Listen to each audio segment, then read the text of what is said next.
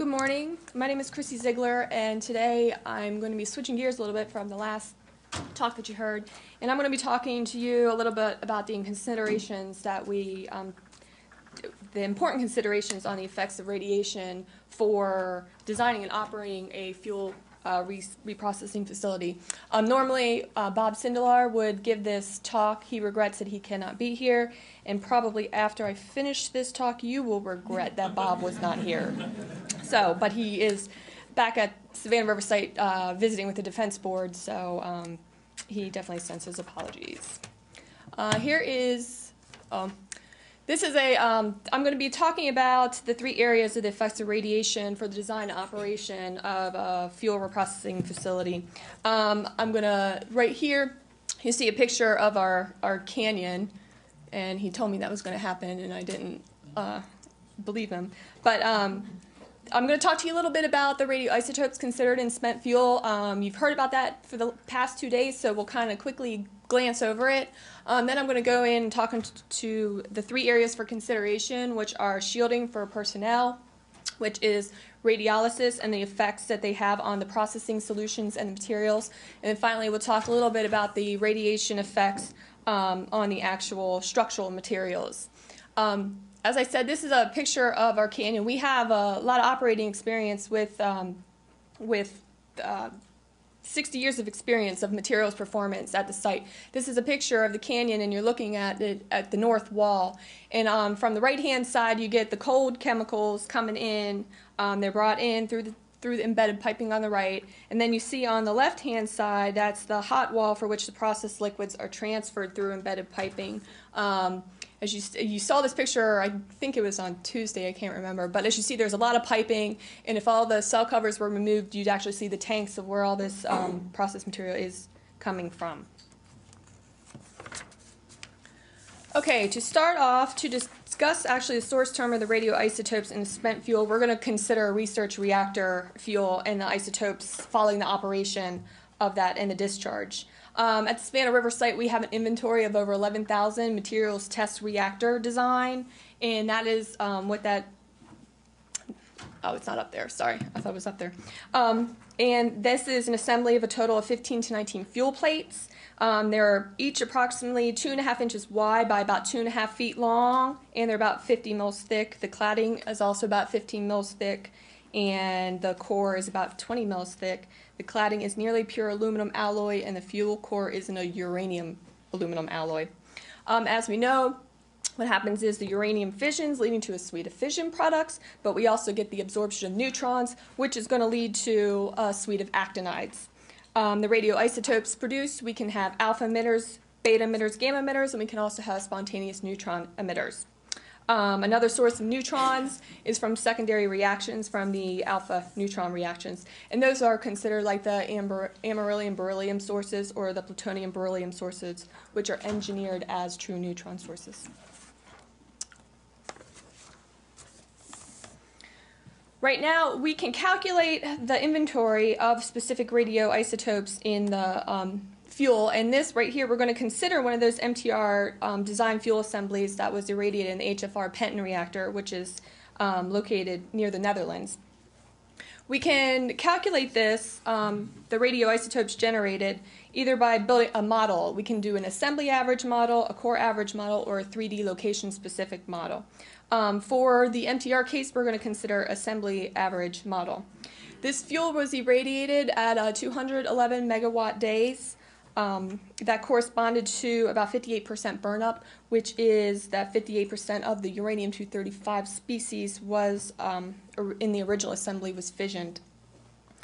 We can get an inventory of the fission products and the actinides that were created. As you see the chart on the right-hand side, each group decays over time, and we see, well, not in this case, but after about a year of cool down, we're down approximately 3 orders of magnitude in the overall carrier activity content for the fuel that's dominated by the fission products. Also, as a side note, you know, as the longer lit, at several hundred years cool down, as we saw the other day, the actinides are the dominant species. This slide shows the specific radioisotopes for that Penton for the Penton assembly. This particular isotopic analysis was created using the Origin S code, which is a simulation tool that computed the actinide and the Curie content. This was after 209 days of cooldown. This was the last point on that previous slide. And for impact and shielding on the processing systems, you want to consider your highest activity. A listing could be developed for various isotopes that would remain for long-term storage or that would remain even for repository disposal. Right here, what we're seeing is the radioisotope content only, the actinides only for greater than 10 to the minus 4 Curie content, and the fission for 10 to the minus 2 Curie greater than 10 to the second Curie content. But there's others as well. We can also, as the listing of activity is going to change with different time and with different isotopes, so we can design we can run our codes to find out the species that would remain for after separation processes, after dry storage processes, or even repository disposal. Okay, now we're going to get into shielding. We all should be able to design simple shielding systems based on our knowledge of alpha, beta, gamma, and neutron radiation. I'm not going to really go over this, but just to point out that gamma and neutron radiations, we have to have other considerations in their shielding designs due to their long range in the air in an unshielded system.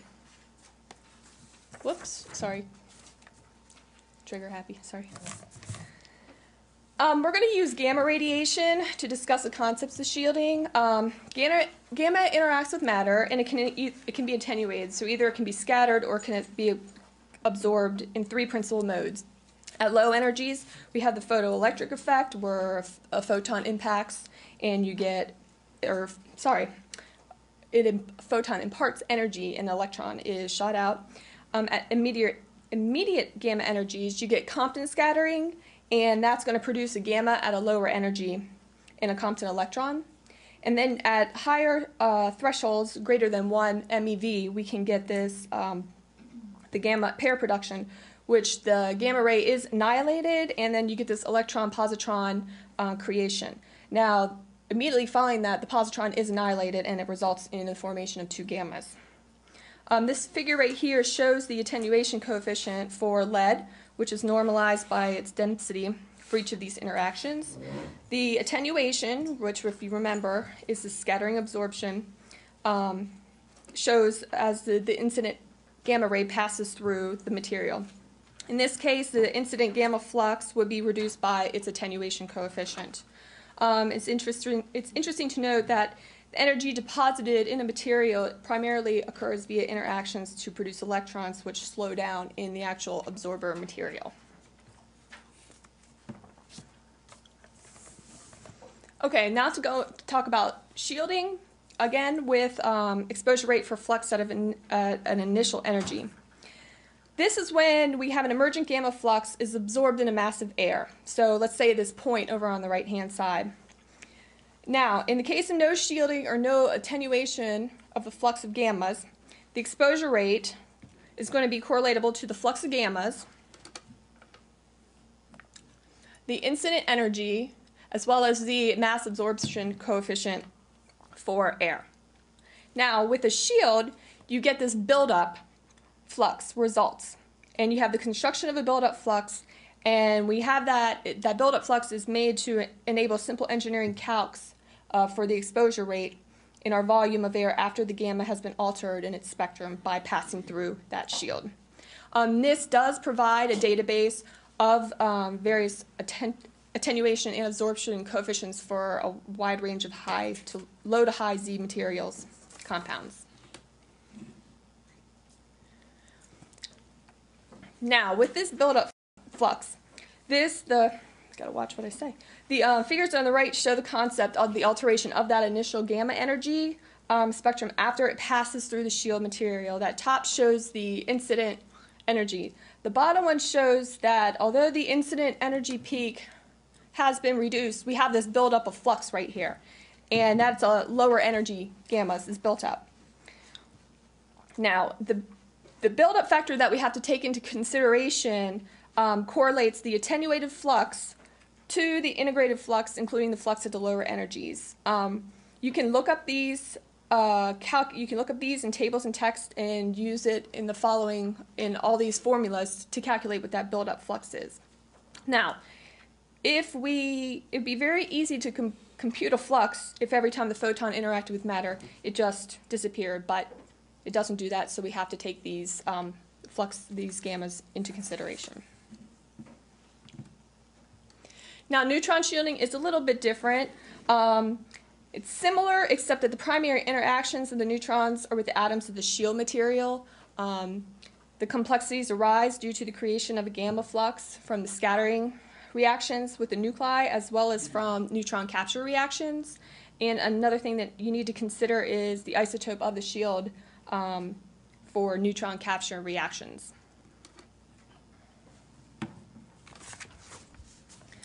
Now, we can use those formulas on the prior page to calculate what our buildup flux is, but for higher accuracy, we want to move on to transport theory or Monte Carlo methods. These are typically for the tabulation of factors for particle energy and shield geometries that for flux buildup. Because they're limited in that previous formula, we have to go to these. The primary tool of analysis when we want to sharpen our pencils to the greatest extent is the Monte Carlo method, and the Monte Carlo n particle code is the tool of choice for these applications. But just a reminder that all of the Canyon facilities were not built on the Monte Carlo methods. They were built on those simple calculations that we saw up front.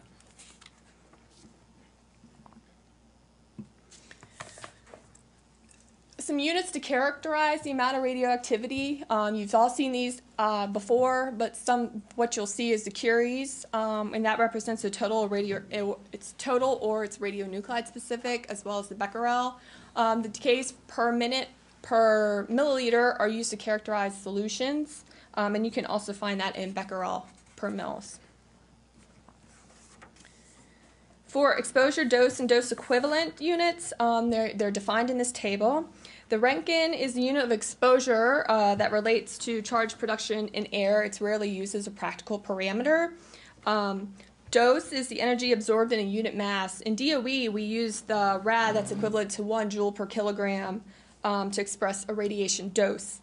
The standard international unit is the gray, and that is equivalent to 100 rads. When we want to take the dose equivalent, the last one here, is a unit that includes the factor to weight the energy disposition concentration effects and that is the REM. Basically, when you have different radiations and different types of energies, that's when you use this. And the SI unit for that is a sievert, and 1 sievert is equal to 100 REM. And I believe that bottom equation should be 1 microsievert equals 1 millirem, not gray and millirad, so sorry about that.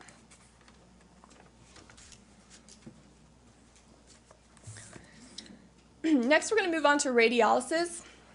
Radiolysis of the material is characterized as the production of compounds due to its incident radiation. The conventional parameter used is the G value, which is the number of molecules produced or destroyed per 100 eV of absorbed energy, and the products that are created are very, very dependent upon the incident radiation. We're going to look qualitatively at the production of free radicals and stable compounds from the radiation interaction as energy is transferred to the system. A typical example here is water, and we see water, when incident radiation hits it, it breaks apart into a bunch of different components. These are the overall chemical action of radiation in water that you can find.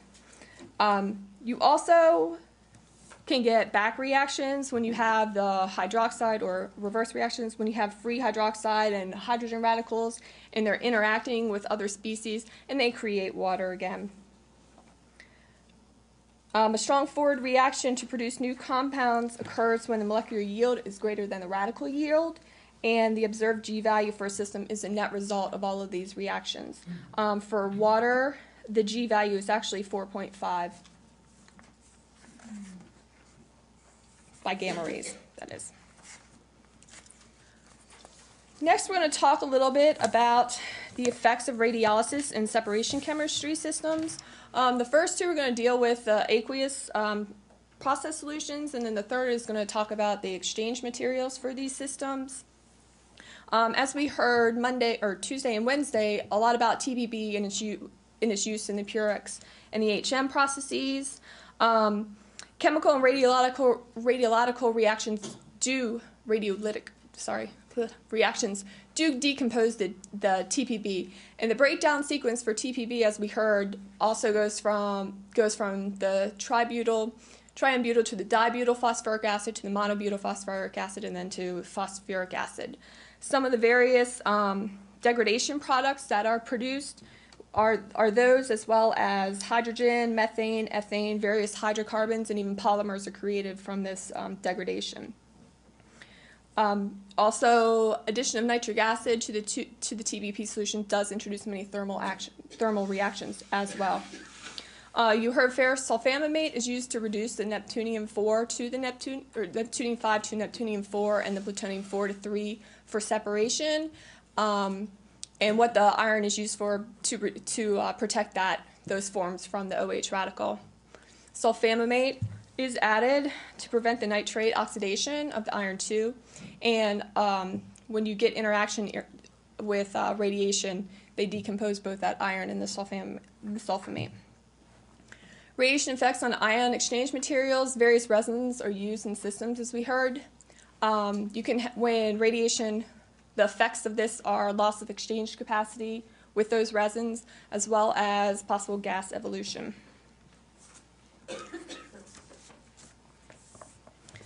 The radiolysis of TPB is very dependent on the solution that it's in. However, in all systems, the dibutyl phosphoric acid is the primary radiolytic compound. This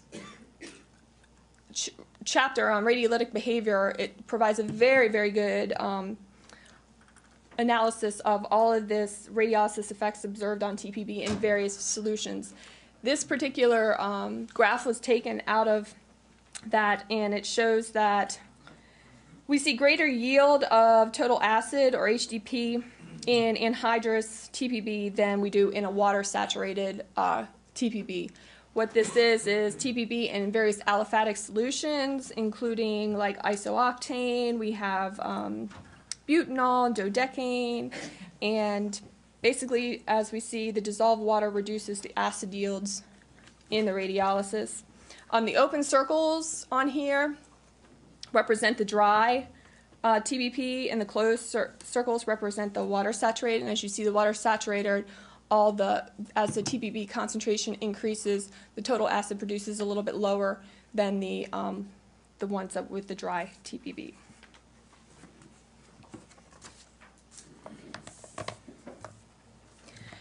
TPB breakdown can occur through several mechanisms. This includes hydrolysis as well as radiolysis. This chart basically shows the TBP degradation rates due to acid hydrolysis, alpha radiolysis, and metal ion-induced hydrolysis at 80 degrees C. And what this shows is the grams of plutonium that are complexed with the degradation products over time. And the metal-induced hydrolysis does have a larger effect on the TBP degradation. And it is very, very strongly dependent. The chemical hydrolysis as well as the radiolysis is very temperature dependent. Another important process solution that is subject to breakdown is FSA. And as we said earlier, not FSA, FESA. It acts to reduce and maintain neptunium and plutonium in their reduced ionic states. It can be broken down by the radiolytic oxidation of iron, and as we see in that first chart, when its concentration falls to 0, there's a rapid reversion of the neptunium and the plutonium charge states, as shown in the bottom figure. If iron's not present, we see quick reversion, and high dose rates in the process solution cause that rapid depletion. Now, Ned Bibler from SRNL did a solid investigation on actual process solutions with its attendant radiation and in simulation testing to demonstrate the utility of using irradiators to investigate radiolysis effects. And that's actually what this slide shows. In conjunction with the actual process solutions that we saw in the previous slide, this slide demonstrates that you can use cobalt-60 irradiation to show the effects of the fission products as well. This testing was in our cobalt irradiator, and although it's several times the dose rate of the solution, it is several times the dose rate of the solution with the fission products in the previous slide. But once again, it shows as time goes on, the concentration of iron is depleted with dose.